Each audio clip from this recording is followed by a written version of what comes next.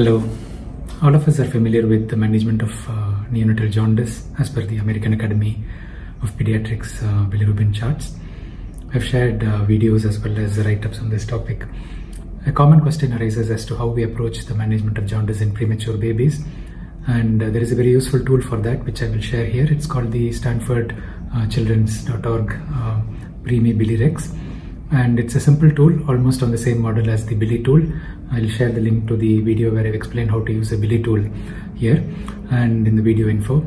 So you simply enter the gestational age of the baby in weeks and days, and the bilirubin measurement. You have the option to enter either as milligram% or micromoles, and this is not valid in the first 48 hours of age, so we have to extrapolate from that. As high risk of jaundice, you may need to treat more aggressively. Once you enter this data and submit, almost similar to the Billy tool, it gives you the treatment threshold if the baby is simple premature or there is a risk factor, and the neurotoxicity risk factors includes the bilirubin, the albumin level being less than 2.5 in premature babies. You remember in AAP guideline it's less than 3, and we have the clinically sick baby as well and evidence of hemolysis. So if these risk factors are there, the treatment threshold is different. So you have the first part, which is the phototherapy cutoff, and the second part, which is the exchange transfusion cutoff, and this is fairly useful.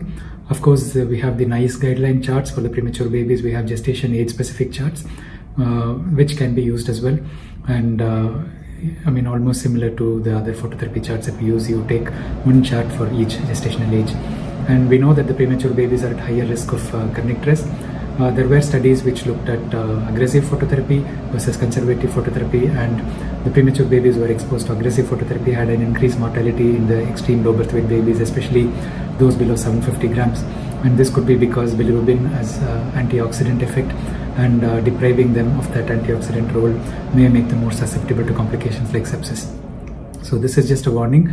And also there are studies which look at very intensive phototherapy to regular phototherapy for premature babies. So in extreme premature babies, we can avoid very aggressive intensive phototherapy. The irradiance level of 20 to 30 should be adequate. Don't go higher than that in the first few days, again for the same reason. So unless the baby is approaching exchange level, you don't need to go for very aggressive phototherapy.